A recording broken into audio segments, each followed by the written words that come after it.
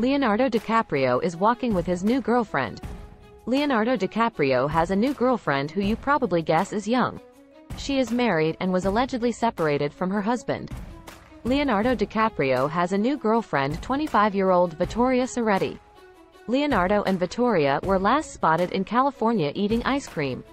Both were in casual wear with shorts and t-shirts.